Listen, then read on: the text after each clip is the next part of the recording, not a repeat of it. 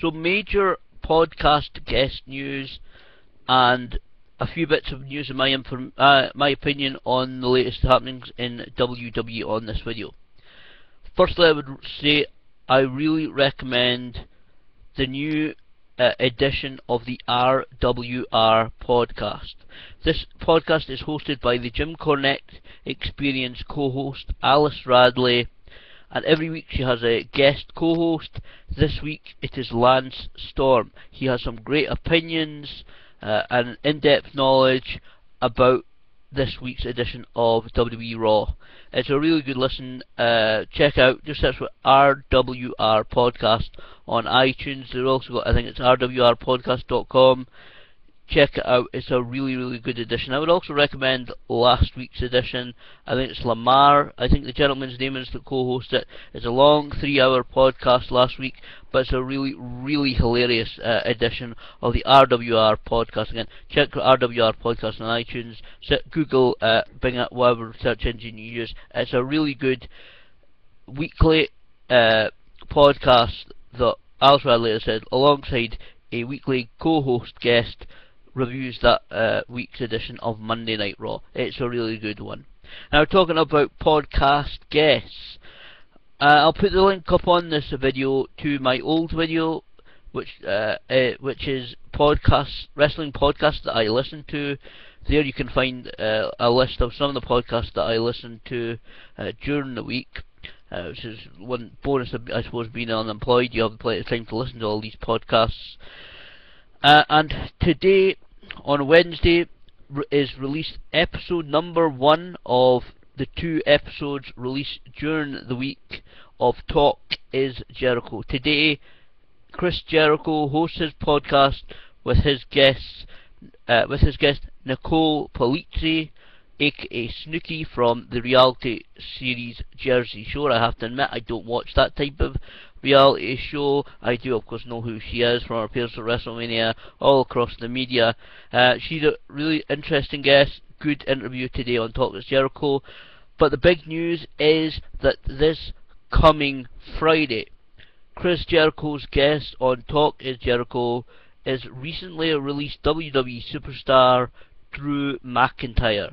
Yes, Drew McIntyre will break his silence, talk about his time in WWE. I'm sure he'll talk about his release, perhaps his career leading up to WWE. We don't know. It was confirmed earlier on, this is official news. It was confirmed by Chris Jericho earlier on Twitter. And if you listen to Talk is Jericho, today's podcast with Alex Snooki Polizzi, you listen right to the end, you will hear Chris Jericho announce it on the podcast himself. So Drew McIntyre will be on Talk is Jericho this coming Friday. Again, that podcast one, podcastone.com, or on iTunes for free. So you can click on the link that's up on this video. All the podcasts that I recommend listening to are absolutely for free. Another one of the ones I recommend is the Ross Report. That's hosted by Jim Ross, former WWE, WCW, NWA announcer, commentator. I've always had much respect, well, nothing but respect for Jim Ross. And he has released on his website a list of forthcoming guests for the Ross Report. And quite a great list. If you're a wrestling fan, if you're around about 30 years of age, as I am,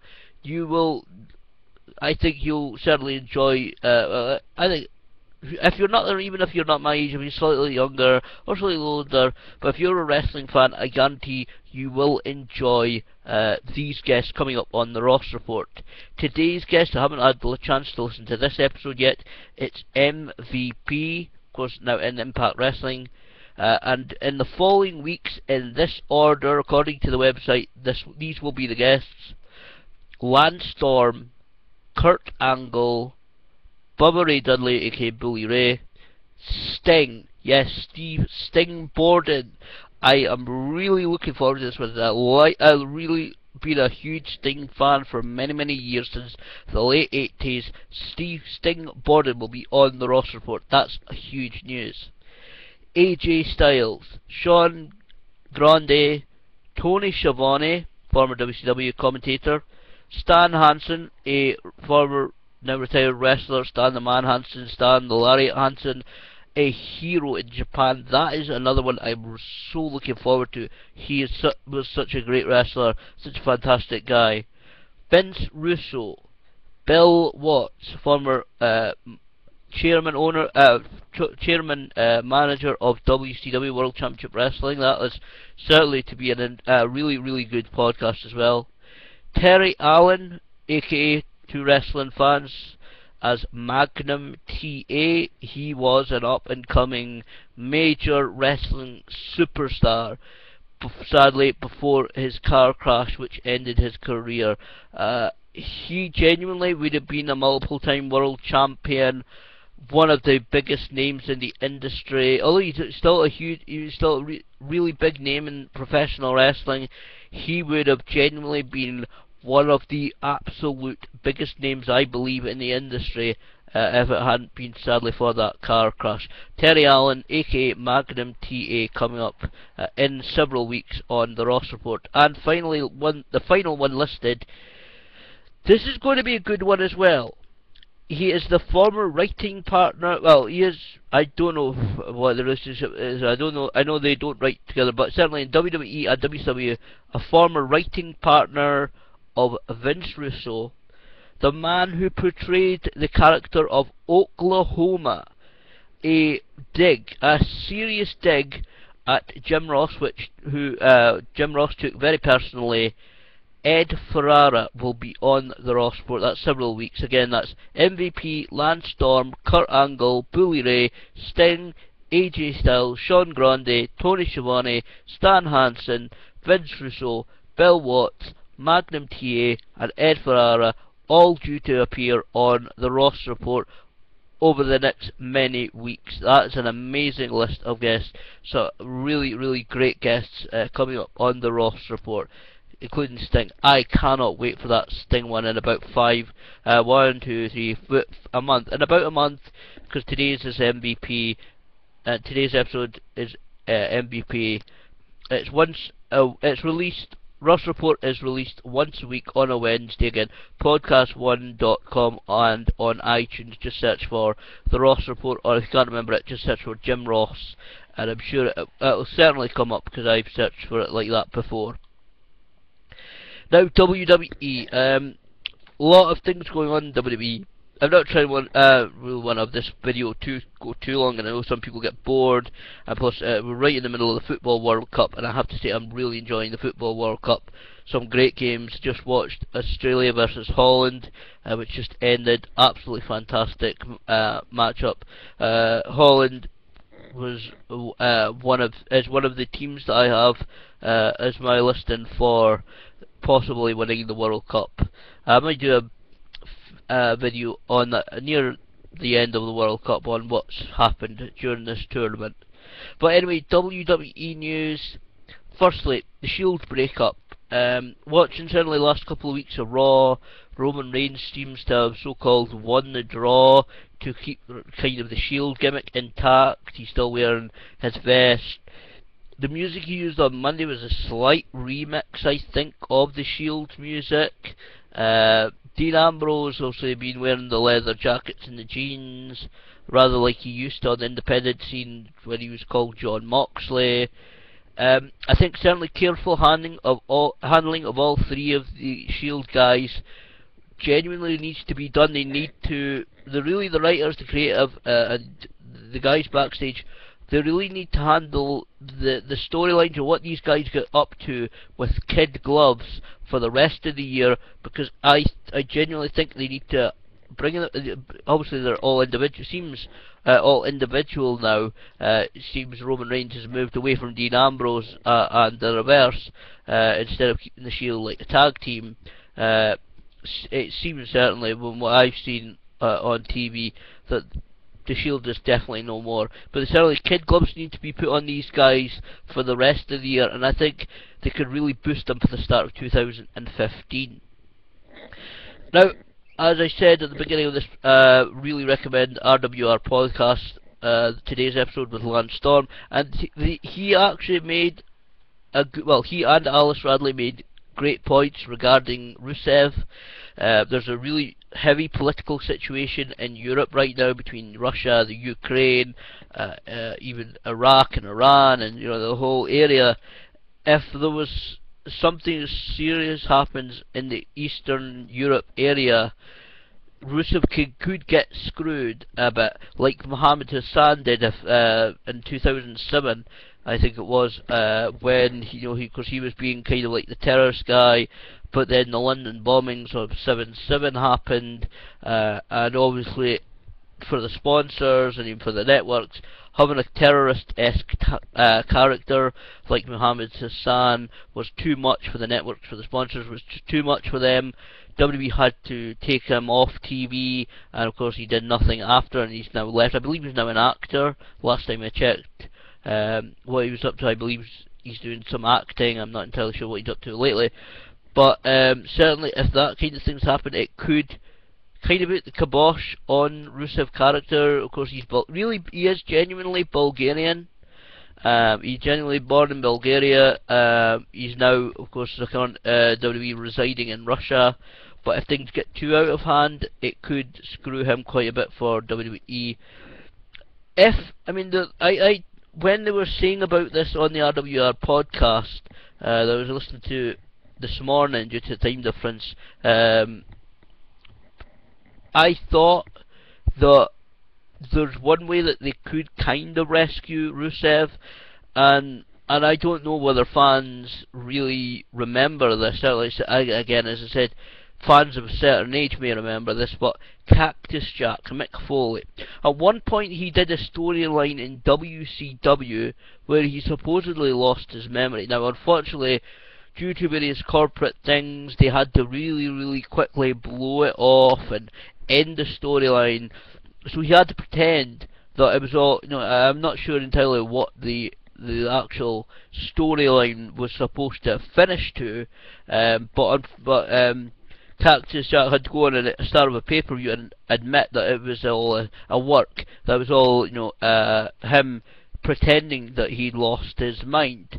And that got me thinking of the Cactus Jack vignettes. I'm sure there's a couple on YouTube that you can find, but it's him in alleyways, and he says that he's never been a wrestler, that he's an old sea captain. In fact, he refers to himself as Captain Jack. It's one of the things I really remember from those early days of WCW, watching that company, is those Captain Jack and those vignettes, because I know America didn't get all of them. We got a lot more here in the UK on the WCW Worldwide program.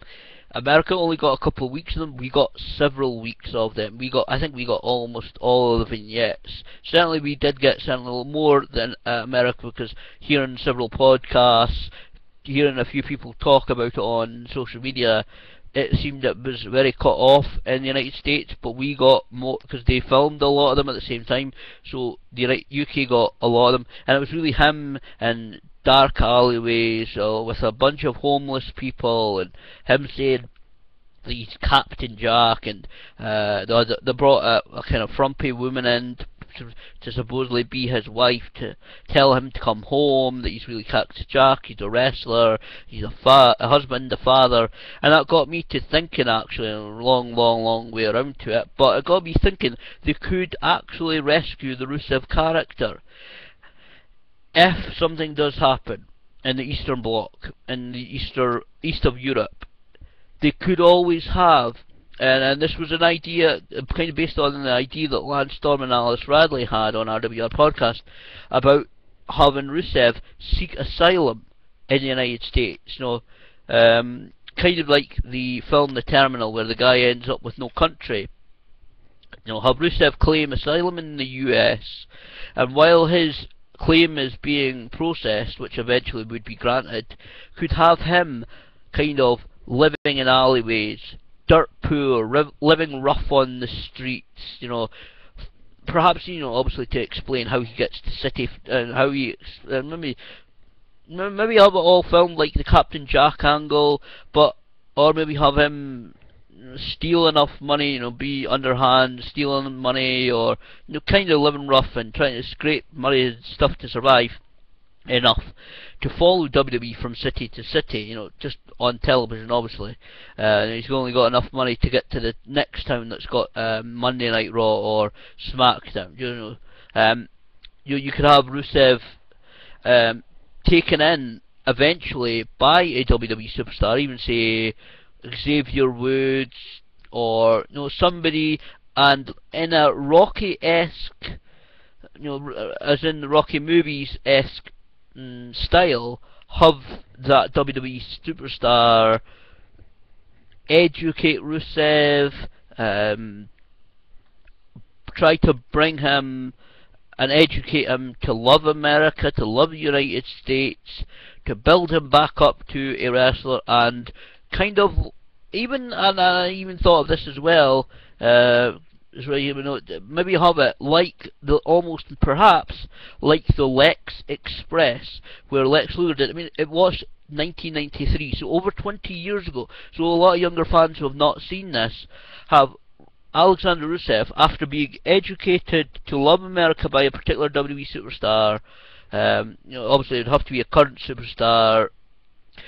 After that superstar built Rusev up to love America and to build him back up in his physique and wrestling ability to be a superstar once more, have him go on a Lex Express-esque tour around the United States to meet the fans, like Lex Luger did all those 21 years ago, and really push him as kind of like a pro-American guy. I don't know. Would it work? It could possibly work, I think. If things really go so bad in Europe, in Eastern Europe, that they really kind of have to end the attitude, the current storyline of Rusev. Maybe that's a possibility, to have a WWE superstar rescue Rusev from living on the streets. Maybe Lana, I don't know, maybe Lana has approached this WWE superstar, to try and help Rusev, and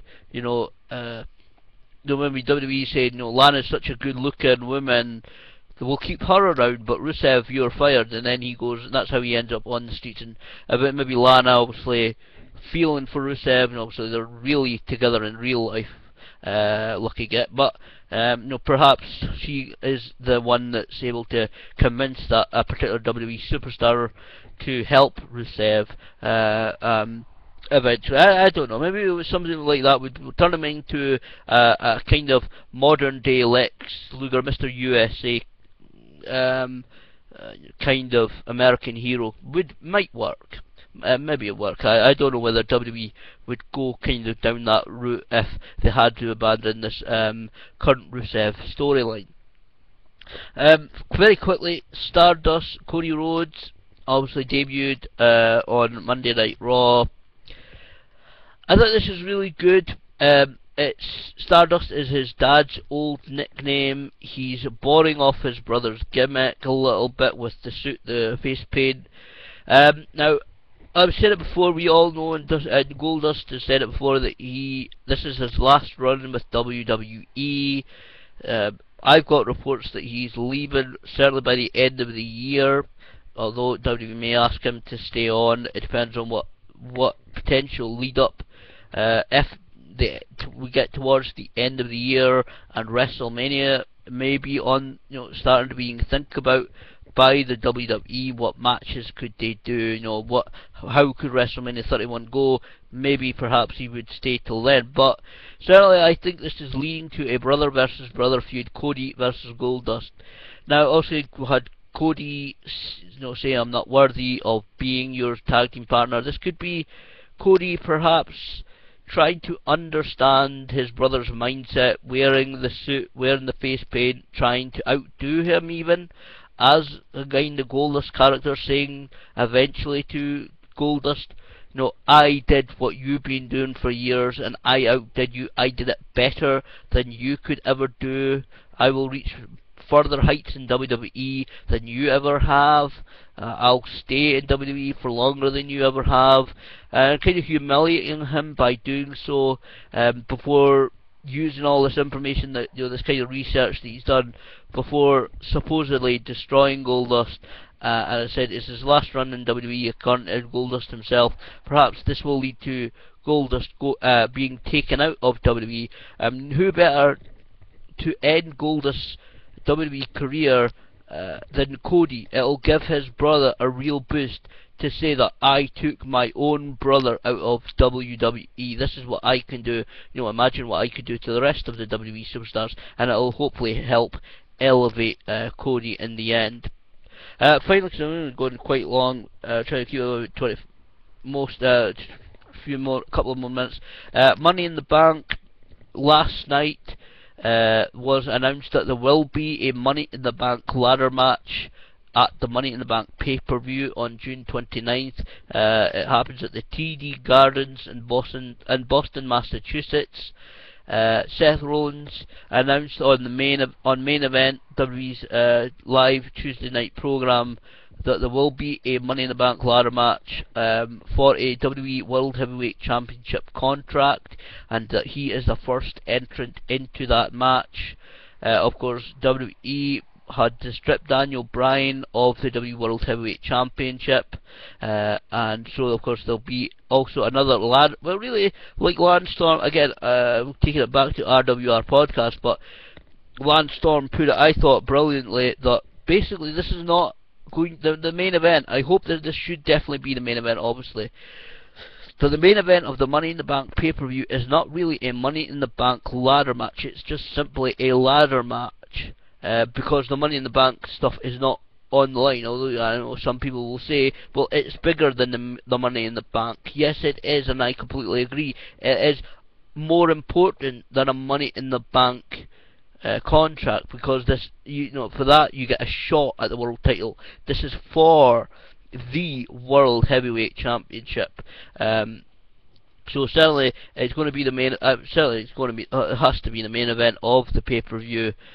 But it's going to be a great match. I'm seriously thinking about buying this pay-per-view. But on Monday Night Raw, the lineup for the ladder match for the vacant WWE World Heavyweight Championship was finalised. It'll be Alberto Del Rio versus Randy Orton versus Sheamus versus Cesaro versus Bray Wyatt versus Roman Reigns versus John Cena. In that match.